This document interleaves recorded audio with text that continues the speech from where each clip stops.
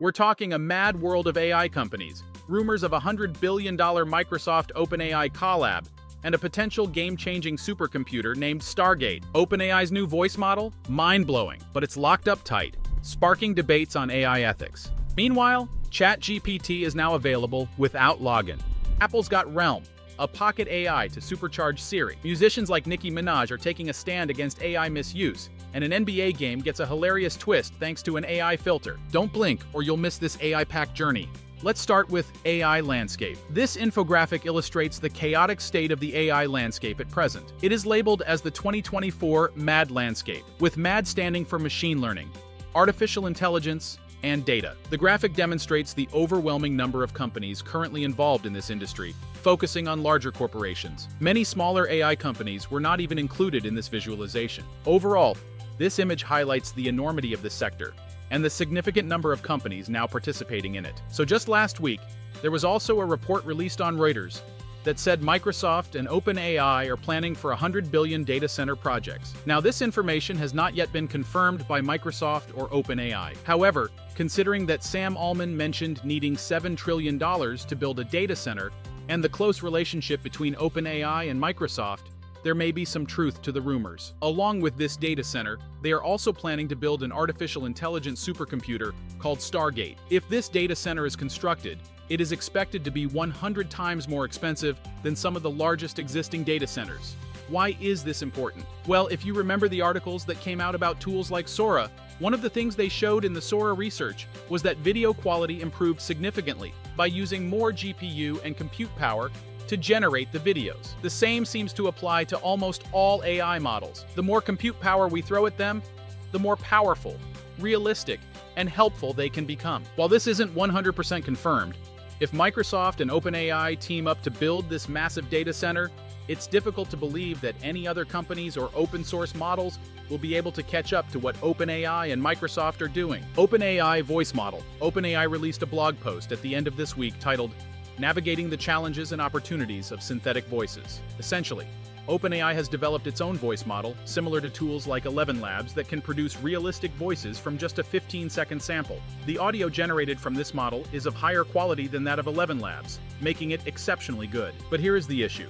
OpenAI released a blog post showcasing how cool their technology is, but then proceeded to say they do not trust it in the wrong hands. Therefore, they are not making it publicly available for use. Because of the existence of technology like this, they are now advocating for measures such as phasing out voice-based authentication for security purposes, exploring policies to safeguard the use of individuals' voices, educating the public on the potential of deceptive AI content, and advancing the development and adoption of techniques for tracing the origin of audiovisual content. ChatGPT for all. Also, in OpenAI news this week, you can now use ChatGPT without actually having to log in. If you're logged out and you go to chatgpt.com, you can see that we have our familiar chat box and can use it right away without having to log in. However, it will not save any of your chats for later use, and it lacks many other features. If you just want to ask a question quickly, you can use it without having to log in. YouTube addresses Sora. In the latest OpenAI news for this week, YouTube CEO Neil Mohan was asked about Sora being trained on YouTube videos. He stated that he was not sure if Sora was trained on YouTube videos, but if it was, it would go against YouTube's policies. If YouTube were to find out that Sora was trained on its videos, OpenAI could face more issues. Additionally, the creators of Sora, on MKBHD's podcast, refused to discuss the matter. Anthropic jailbreak. Now moving on to some Anthropic news. Anthropic researchers are testing the boundaries of AI ethics by repeatedly questioning it. What they have discovered is that when they ask an AI bot to perform a harmful task, it will initially refuse. However, if the researchers ask a series of harmless questions before posing a harmful one, the AI will eventually comply. The reasons for this behavior are still unknown, but it seems to be occurring with large language models that have extensive context windows, such as Cloud's 200,000 token window. Attempts to address this issue by limiting the context window have shown that while it may prevent the AI from answering harmful questions, it also negatively impacts the model's overall performance.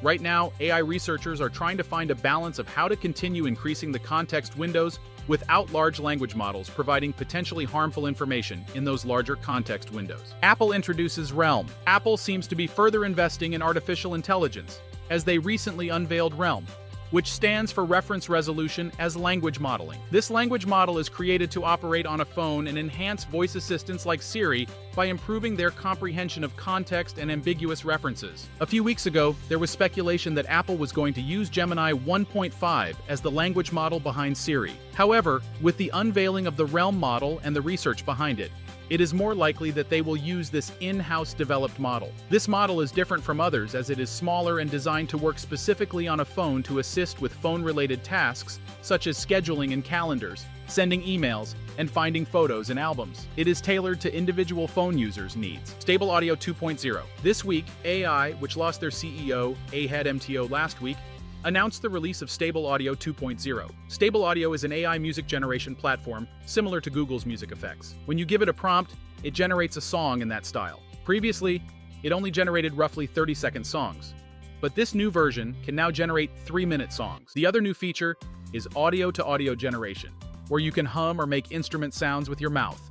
And then it will try to replicate that with AI. Musicians fighting against AI. This week, a group of musicians, including Nicki Minaj, Billie Eilish, Katy Perry, and others, signed a letter protesting irresponsible AI. The undersigned members of the artist and songwriting communities are calling on AI developers, technology companies, platforms, and digital music services to cease using artificial intelligence to infringe upon and devalue the rights of human artists. However, the signed letter goes on to say that they believe AI has enormous potential to advance human creativity responsibly, enabling the development and growth of new and exciting experiences for music fans everywhere.